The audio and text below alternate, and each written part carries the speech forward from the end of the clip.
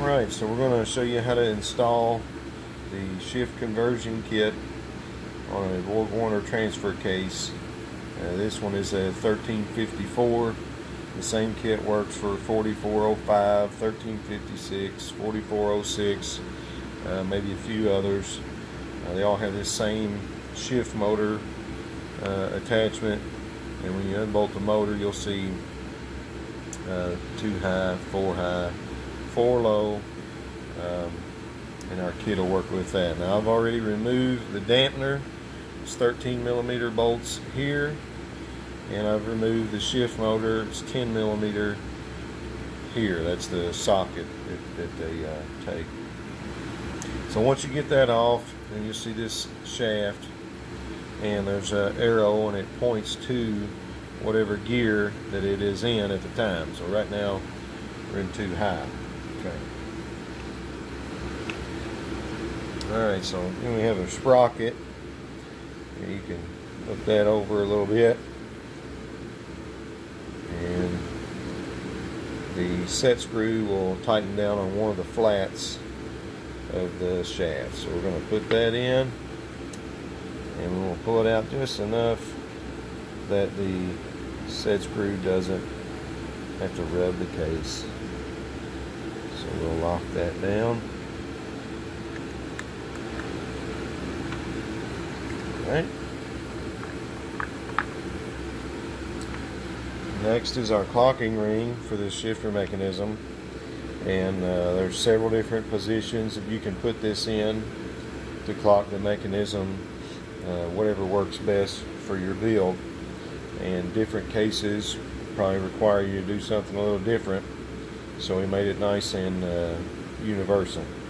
I've already tried this and marked the holes that need to be used, and so that's what I'm going to use. I definitely recommend you put this together without sealant the first time to get it all figured out. So you know, when you get it figured out, you want to put some sealant here as you bolt it on.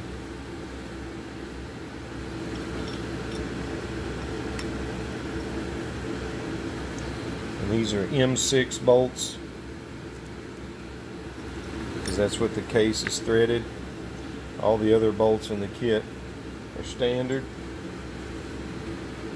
It's just what we use.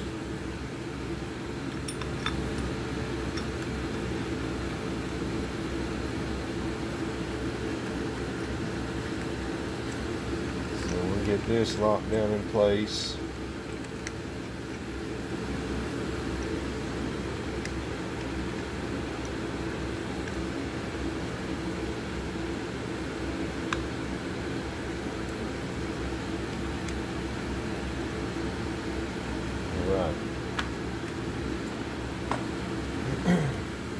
Next we're going to grab our shifter mechanism. It's all sealed up with sealant.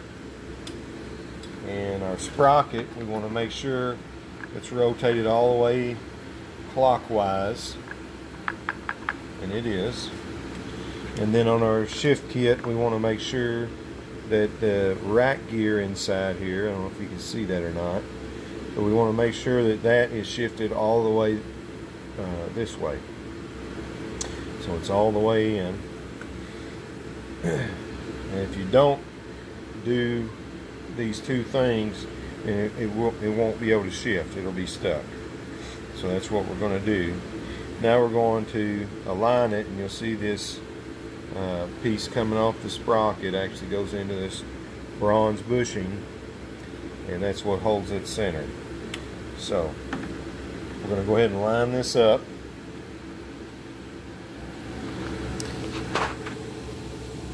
And this can get tricky. Okay. And you also want to put sealant in between here once you figure out how you want it. So we're going to go ahead and line some bolts up.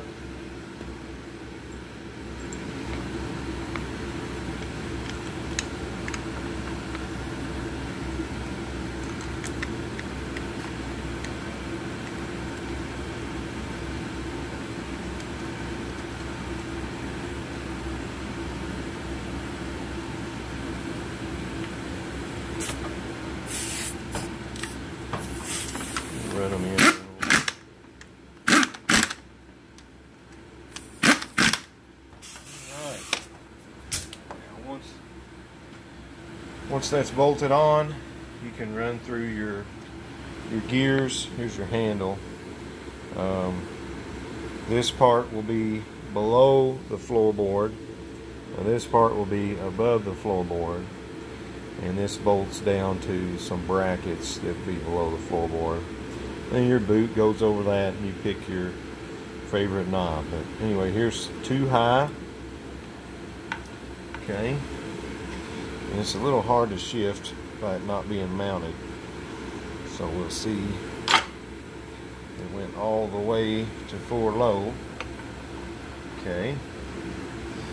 Let's see if we can. Oh, that should be 4 high.